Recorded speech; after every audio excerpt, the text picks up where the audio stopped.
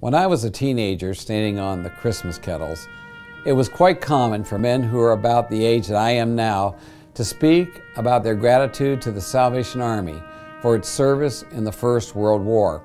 I don't remember hearing about any big things that the Army did, but about a lot of little things: a donut, a place to rest, a letter written on their behalf. What was so special about these little things?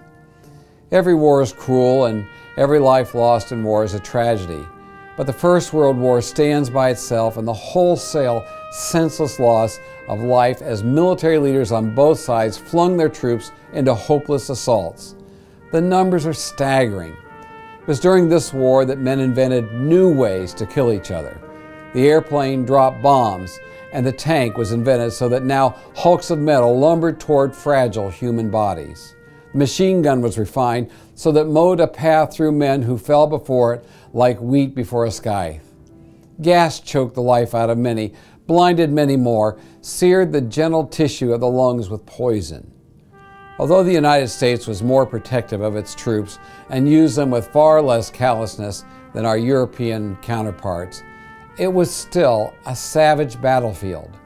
When the war ended, it produced little more than bitterness and a seething rage that flared up in a wider war a generation later.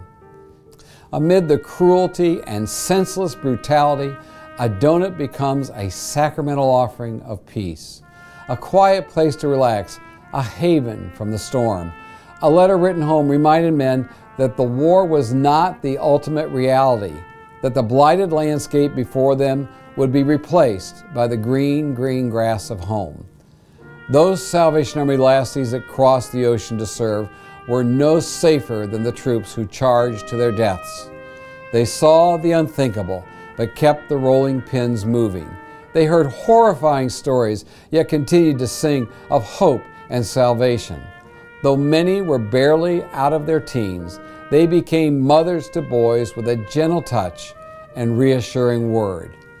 The First World War vets owed a lot to the Salvation Army lassies, and this Salvation Army, standing today, continues to owe an inestimable debt to them.